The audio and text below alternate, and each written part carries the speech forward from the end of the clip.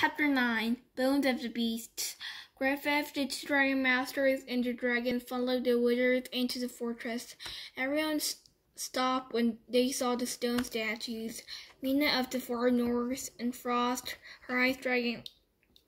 Casper and his dragon shook it. Quilla blinked. Alfred did this? She asked. Drake nodded. Deanna pointed to the group of wizards. See here and free them from the stone. 6 wizards ran over to the statues. The rest of you will come with me, she instructed. Alfred is with the bones. Drake, where can we find them? Follow me, Drake replied, and he and Worm led the way. They marched over to the entry of the Garden of the Beasts. A bright red light shone from inside. Drake shaded his eyes. Through the light, he saw a giant beast made of bones.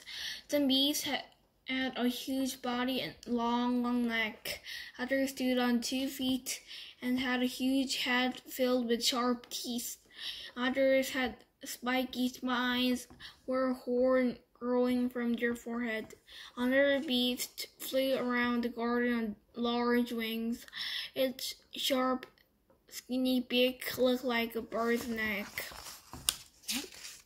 beak.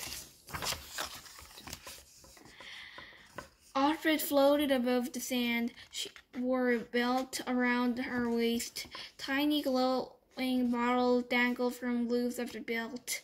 Each one held a different color liquid, a dragon power she had stolen.